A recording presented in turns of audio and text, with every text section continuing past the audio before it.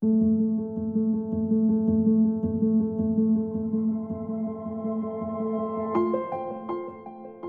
want to make art that's accessible to the public. Public murals have been traditionally a great way to do that, to connect art to society.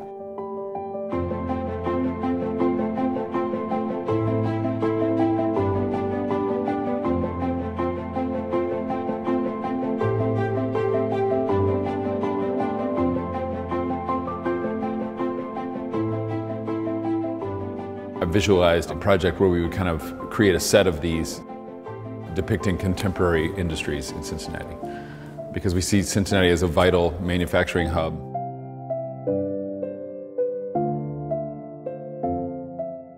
In addition to GE being such a major force, there was an aviation company depicted in the original set of murals. And I think the level of complexity reflects the complexity and sophistication of the product. We start by visiting the facility and taking hundreds of pictures. I saw this very high-tech, very precise industry.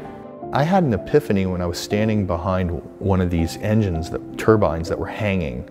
You could see light shining through them, and it was blackened in kind of a silhouette, and then it kind of hit me. Curtis takes it back to the drawing board and creates an image on paper. And then from that point, it is scanned and digitized. Each piece is translated into a digital file. Those files are taken to the laser cutter where shapes are cut out, and then I end up with these cookie sheets full of shapes that I have to kind of place. And it's all glued together in one press.